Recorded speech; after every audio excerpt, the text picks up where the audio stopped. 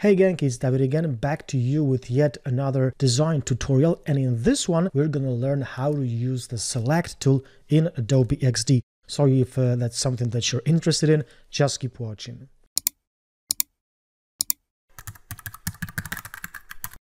So by the way, this is the first in the series of upcoming videos on all the Adobe Xd tools. So in subsequent videos we are going to learn all the tools that you can actually find right here in the toolbox. And the select tool is the first tool that you will find here.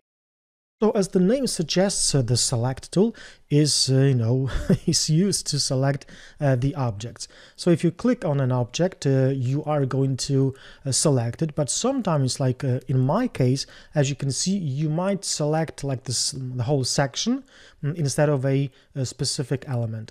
So sometimes just to select a group, in my case, it's better to use just double click on that specific group. And as you can see, I'm selecting this web design card right here. And by the way, this design is the same design that you will find in my course on Adobe Xd, to which the link you will find in the description of this video. So this is clicking versus double clicking. But with this tool selected, you can also use some modifier keys to, in a way, enhance the selection process. So for instance, if you hold down the Control key or Command if you're on a Mac, you are going to select single elements within specific groups. So right now I am holding down the Control key and I'm clicking on these specific elements within this group. And even though I am not selecting like this group right here, I'm going to hold down the Control key and I can just, select elements that are within those groups. And if you want to, of course, select more than just one element, you can simply shift click on multiple elements. And sometimes you can just, select some more elements by simply clicking and dragging. Now, you can also click, drag, and then just press and hold down the Alt key, and of course Option if you're on a Mac, to simply clone an element. And this transformation is not complete, until you just simply release the mouse button. If you do that, you can see that this guy is being nicely cloned.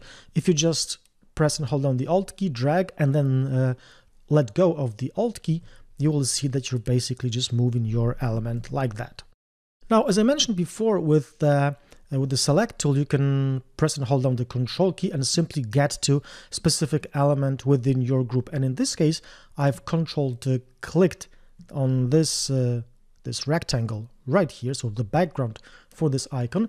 But however, if I just double click one more time, you can see that right now this what's basically like a dynamic shape is turning into like a bare bone, like a very, very basic shape, which is a path in this case.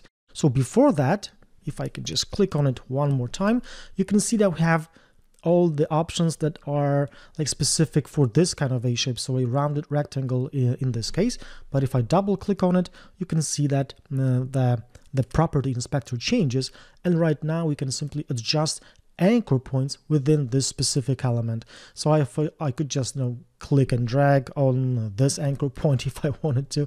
I could shift click on two elements and drag these two guys at the same time if I wanted to, if I can just select them properly, so like that. But I could also, if we move our select tool over a path segment, you can see that it's going to dynamically change into a pen tool. So if we now just click somewhere here, we're going to add an anchor point, click here, add an anchor point, click here, add an anchor point, and so on. And to remove it, all you just have to do is to select an anchor point and then just press the delete key on our keyboard. Now with this tool, you can also dynamically change the anchor points, so you can turn them from like sharp to smooth. But I think it would be better if we just maybe selected like this guy right here, so this path.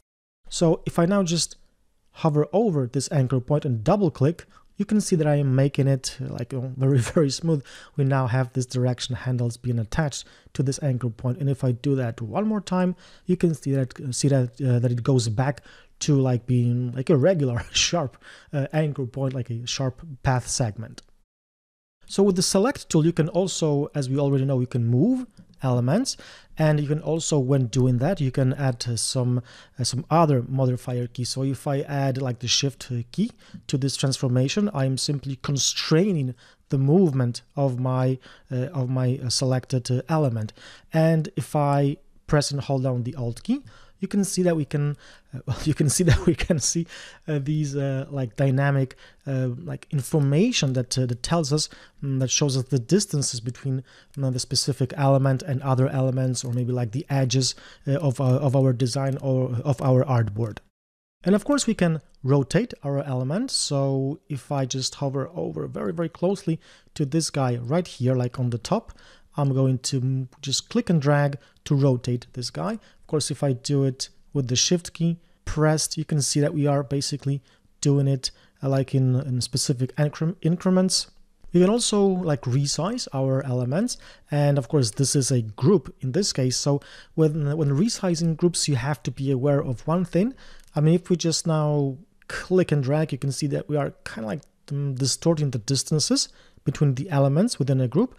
But if we just add the shift key to our transformation, basically, we are simply changing the size of the elements within that group, but we are retaining these distances between the elements.